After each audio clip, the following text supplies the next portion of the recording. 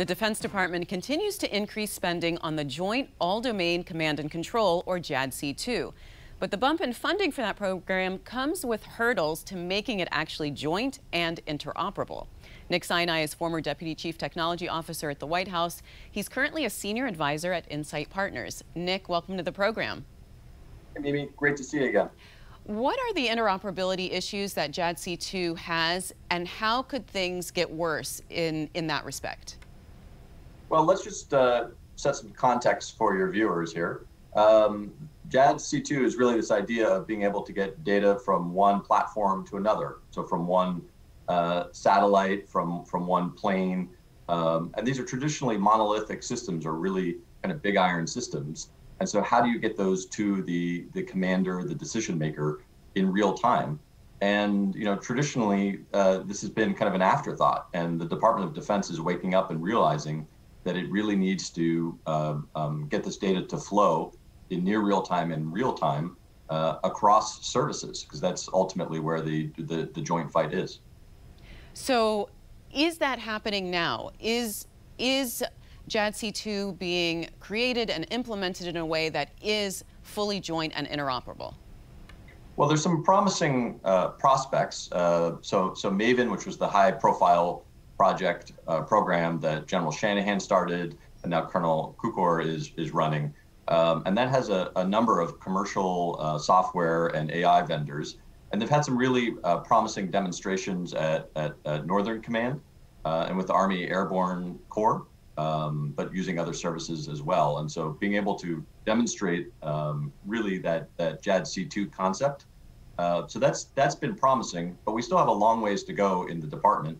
We still have a lot of traditional defense primes who they aren't in the business of sharing their data, and they're thinking about software almost afterwards, right? And so the question is, how can the Defense Department make data flow better? And one of the ways that they're going to do that is fund additional investments in JADC2. And so that's both at the service level. So you see a number of programs in the Air Force, ABMS. You see convergence and overmatch in the Army and Navy.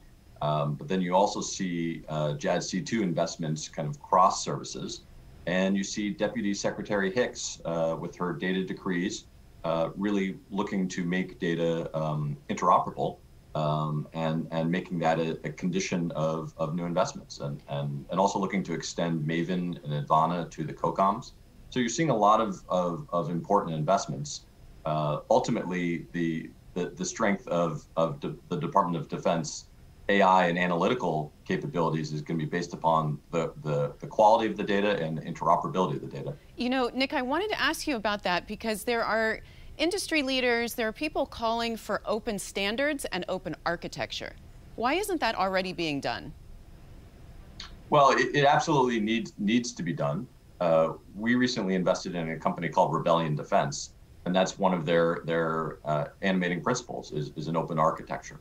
And so it's something that the Deputy Secretary of Defense is focused on. The Chief Data Officer, Dave Spirk, is focused on.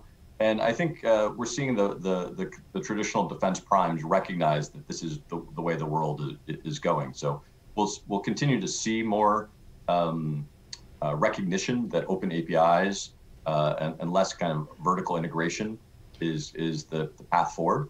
But do you think that introduces issues with intellectual property? In other words, who owns that? Well, I think that's actually the really important point. Thank you for raising that, in that we need to have more great commercial companies. And commercial companies own their own IP, right? So the DoD will own the data. It's DoD's data, but the actual software that great commercial companies will build, they're going to come in and provide that to the Department of Defense. And so we need great commercial software companies and AI companies that are going to provide this kind of capability with open architectures, to your point. So who would be in charge of creating those data standards that would ensure that interoperability that's needed for JADC2? So we're not trying to retrofit it later. Yeah, so ultimately this is the Joint Chiefs and the Chief Data Officer both have important roles in fostering those open data standards. So those would be the kind of the primary ones. And but it also depends on the particular program, because JADC2 is actually a number of different programs, and so that's the important thing is in these individual programs, are they buying vertically integrated capability, or are they really enforcing open architecture as they procure and continue to procure great software? Because that's the point, is it's not just once and done. These things change over time. You mentioned there's been increased investment in JADC2. Where do you think that money should go towards? What's the highest priority? I think the highest priority is capabilities that can be fielded today, because the real innovation here is going to be what operational commanders do in the field. And that's what we've seen with these recent exercises in Scarlet Dragon and Northern Command. And so you want to be able to take the kind of real-time sensing from satellites and other sensors that we have around the world, and you want to be able to use that kind of data information in real time. But you want the commanders to innovate on new ways to do things, because the adversary is not going to kind of fight the war from 50 years ago. So you need that kind of innovation in the field, and the more that we can actually field capability and continue to test it and try new things, not just the technology, but also kind of the way that they do their exercises, I think that's where the magic is going to be. All right, well, Nick, we'll leave it at that. Thank you so much for joining us.